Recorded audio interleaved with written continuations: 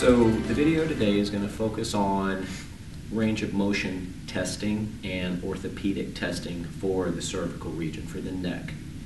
So after you have completed your intake, your verbal intake, your interview with the client, and they've mentioned to you that they do have a type of discomfort or pain in that cervical region, it's probably best as part of your assessment to do range of motion testing and orthopedic testing to narrow down and get a more specific idea of what kind of issue that you might be dealing with and what areas to focus on, and even more specifically, what muscles or even ligaments or joint capsules that you might have to address during your treatment. So we're going to begin with active range of motion. What active range of motion does is it is testing for everything. It's testing for contractile and non-contractile tissue, kind of giving us a baseline, seeing how our client initially moves. So we're going to be looking at 4 types of movement for the cervical region: flexion, extension, lateral flexion, and rotation. Communications are very important here. You need to be very specific with the client about what you want from them during this assessment process. So I'm going to start with flexion. So I'm going to have my client just look straight ahead, and for me to get an idea of how the neck is moving with flexion, because I want to see the degrees, I'm actually going to stand to the side of my client. And I'm going to ask my client very specifically, Jared, what I need for you to do is I'm going to have you bring your chin towards your chest, and then as you do that, I'm going to ask if you have any pain or discomfort with that movement. So nice and slow, just bring your chin to your chest. Come back up. Also, therapists, you need to be very careful that you look and see if the client is slumping, if their shoulders are coming forward. You just want pure cervical flexion. So I'm going to ask you to do it again, and I'm not going to have you, I kind of want you to bring your shoulders back. Go ahead and bring that chin towards the chin towards the chest. Come back up.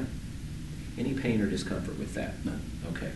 So what you are looking for is a degree of movement, and you can think of the head, you can even think of the forehead, and as the forehead comes forward, we're looking at a degree.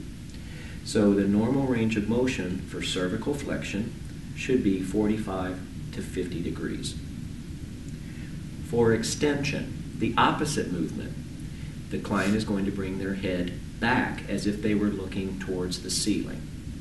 Again, you want to stand at the side of the client so that you can see those degrees of movement. So, Jared, this time what I would like for you to do is very slowly just tilt your head backwards like you're looking at the ceiling. Okay, go ahead and do that for me. All right, come back. Any pain or discomfort with that? No, just a stretch. Just a stretch. All right, so I was looking at the front of the forehead, and as it tilted back, the degree of movement that I'm looking for here is 75 to 85 degrees. And so by looking at that forehead, starting here, basically if you think of 0 and moving back, 75 to 85 degrees. Then, for the next 2, I'm going to stand behind my client. I'm going to look at lateral flexion. So lateral flexion, if you will remember, is when the ear just comes towards that same side shoulder. So I can stand here, and this way I can see how the head is moving in this direction.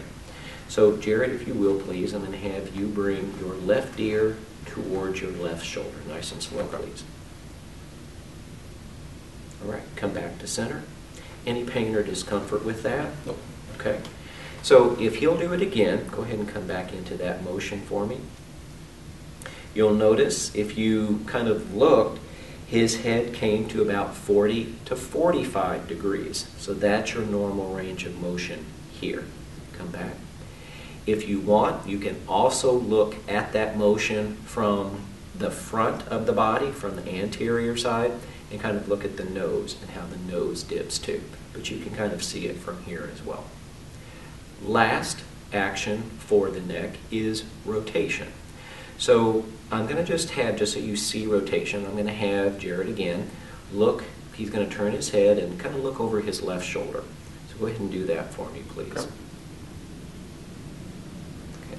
So this is rotation. This is what we're looking for. Come back to center. And normal cervical rotation is 90 degrees. So if you think about this being 0 and the shoulder being 90 degrees, as the client rotates their head, we're looking for about 90 degrees. So I'll have the client do it again, and again, be very specific with your instructions.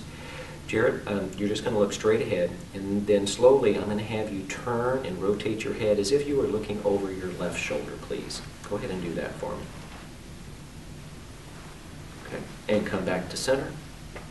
Any pain or discomfort with that?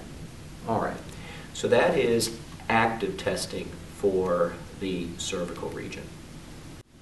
After you've completed your active range of motion testing, it's best to then move on to passive range of motion testing.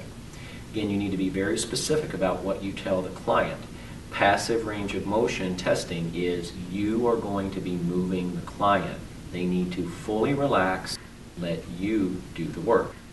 So what are we testing for with passive range of motion? Well, we're looking at ligaments, joint capsules, things of that nature, non-contractile tissue, to see if something that is not necessarily muscular is the issue with our client. So we're going to do passive range of motion. And we're looking for an end feel. We're going to move their neck into a position, provide what's called overpressure, and see if there is any pain or discomfort with that. The type of end feel that you are looking for in all of the 4 passive tests for the cervical region is tissue stretch soft. Okay, so that's what we'll be looking for. If you do move the client and they cannot move fully into that action, you know, they start to guard, their neck starts to not let you move them, that would be called an empty feel, okay, or an empty end feel. So let's start with flexion. Again, I'm going to tell my client, Jared, I'm going to be moving your neck, and I just need you to relax and let me do all of the movement. So I'm going to bring Jared's neck into flexion. A nice way to do that is to actually cross your arms underneath the back of the head, underneath the occiput. You do want to make sure that you brace the shoulders, because as I lift his head up, his shoulders, you know, might want to come off the table, but I really want to keep that down. So I'm going to pick his head up, and I'm going to slide my first forearm underneath, and you'll notice how I put my fingers on the shoulder here, kind of around where the clavicle is. My second forearm, I'll bring under my first one and put it on the other side. And he's just relaxed. He's letting me basically have all of the weight of his head. And then to move this into flexion even more, to get the end feel, all I'm going to do is stand up, bring his head further. I'm pinning the shoulders down till I kind of feel a stop, and then I'm going to provide overpressure. 1, 2, 3. Slowly let his head come back down onto the table, kind of support it as you bring it down. Any pain or discomfort with that? No. Okay. So then I will move on to extension. I'm just going to go sort of in the order that I did for the active testing.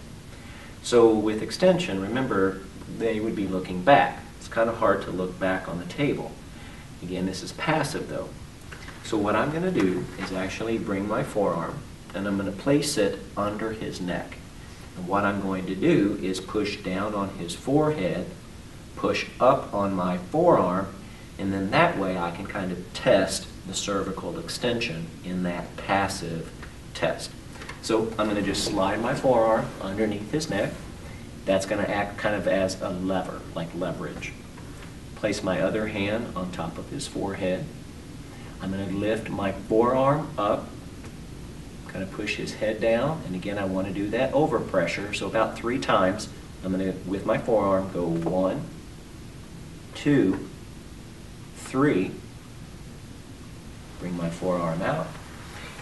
Any pain or discomfort with that? None. Okay. We will move on to lateral flexion. So So again, lateral flexion is when the client side bends their head. So if I wanted to kind of test this left side for lateral flexion, what I will do is take my client's head, move it off to the side, and actually I'm going to be testing this side, so I'm going to kind of, again, do that overpressure here. Okay. So you'll cross your forearms, you want to brace the shoulder, and then put your hand on the side of his head. I'm going to push. I want to provide the overpressure again. 1, 2, 3. Release both. Bring him back to center. Any pain or discomfort with that? Okay. Last would be rotation. Now you've got to be a little bit careful when you're testing passive rotation of the neck, because if you just start to turn the head kind of like this, you're also putting them in a little bit of lateral flexion as well. So a nice way to do this is you're going to kind of move the head slightly to the side, rotate, and a nice way to kind of make sure you're in alignment here is that the SCM is kind of lined up right with the sternum. Okay? So if I wanted to test this side, because this is the side I'm testing on, I'm going to actually bring his head that direction slightly, then rotate the head, and I can see SCM lined up with the sternum. Then I'm going to do a little bit of overpressure, basically pushing his head into the table. 1, 2, 3. Support under the neck as you bring him back to center. And one last time, any pain or discomfort with that? None.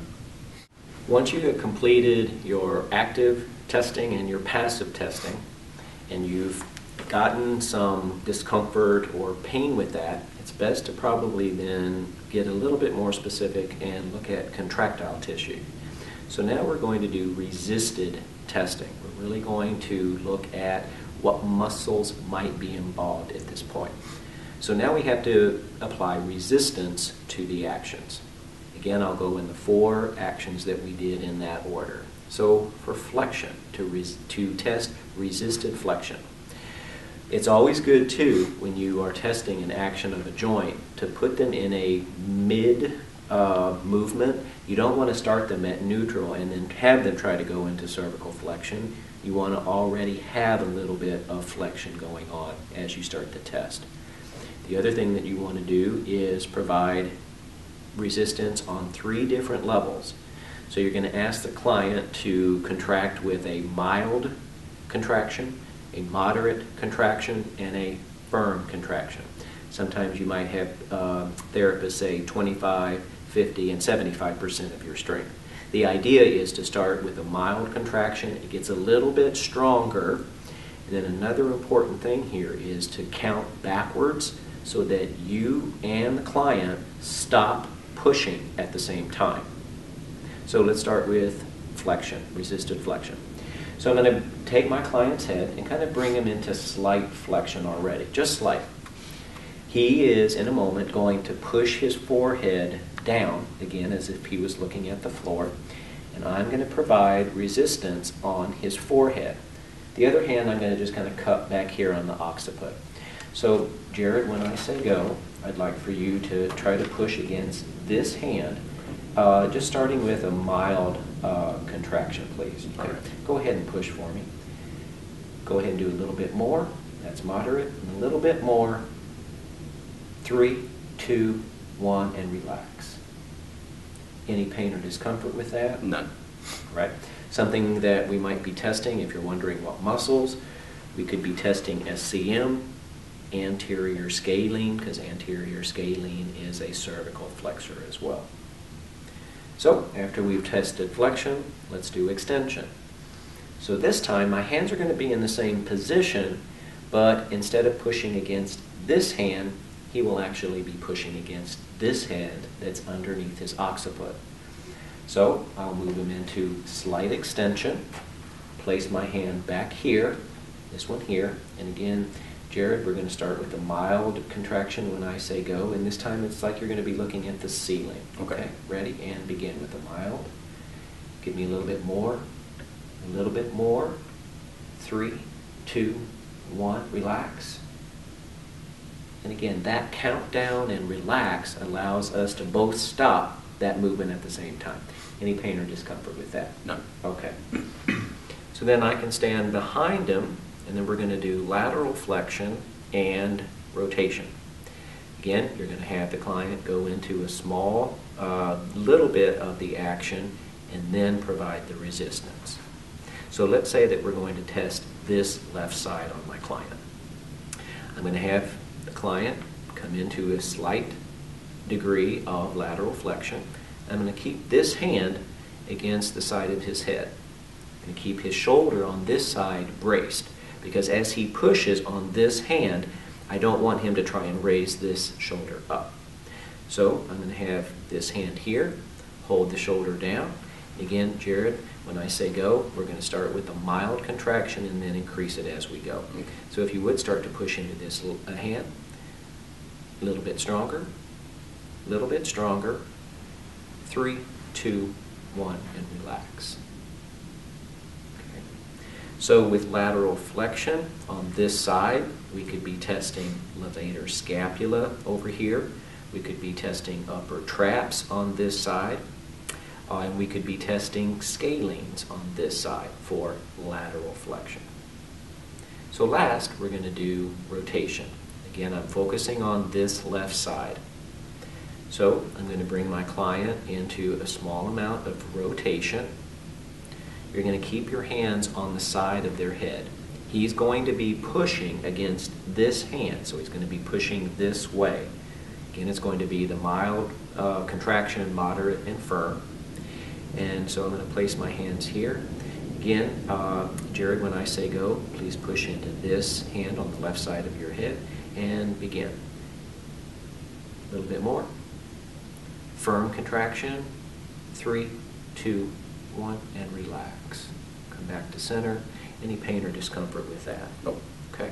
So if we kind of look at maybe what muscles we would be testing there, if we were doing left cervical rotation, we would be testing levator scapula on this side, SCM and upper trap on this side.